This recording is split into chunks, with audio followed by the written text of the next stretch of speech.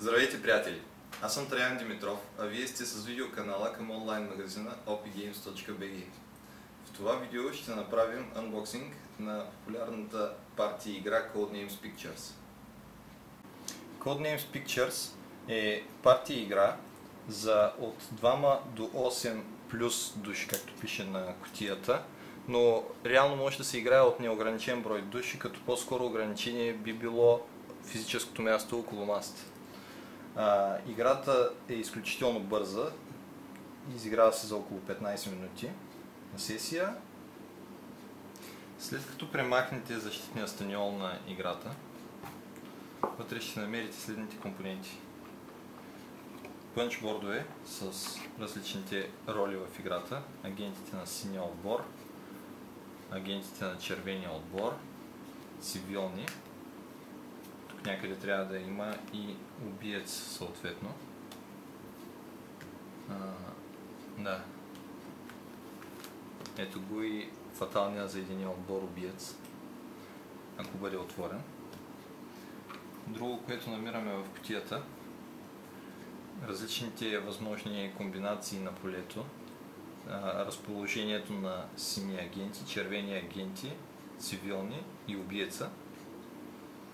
Разликата с предишната версия на Codenames, че тук полето е 5 на 4 полета е решетката, вместо 5 на 5, което съответно прави тази игра по-кратка от предишната версия.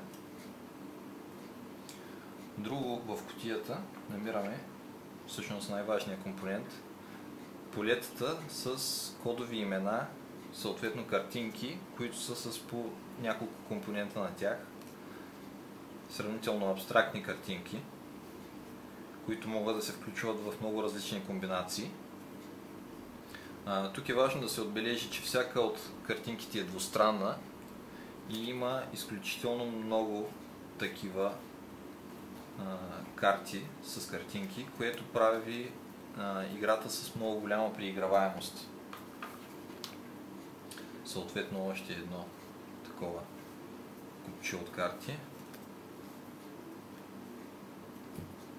Стойката, с която поставяме пред двамата майстори шпиони, които дават улики на своя отбор, разположението на полето, като можем да видим с светлинките от страни на самото разположение кой отбор започва играта и съответно има с един агент повече да локализира по време на играта.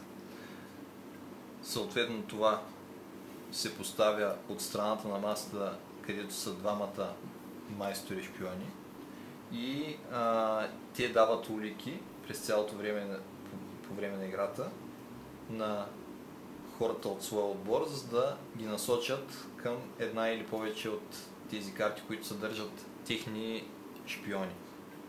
Играта се печели тогава, когато единия отбор локализира всичките си шпиони от своя цвят или когато единия отбор отвори полето с убиеца, в който случай отбора, който е отворил убиеца, губи играта незабавно. Освен това откриваме каталог с различните игри на Czech Games Edition. От Czech Games Edition са оставили и много пликчета, за да има възможност да се прибере добре компонентите на играта в кутията. И книжката с правила, която е написана много подробно, има различни примери. Освен това е в типичния за Czech Games Edition стил комедиен, с много забавни препратки. Като заключение можем да кажем, че Codenames Pictures е изключително интересен нов прочит на класическите игри на асоциации. Играта можете да намерите в онлайн магазина ни opgames.bg. Линк ще поставим в описанието на клипа. Очаквайте следващото ни видео. Довиждане и до нови срещи!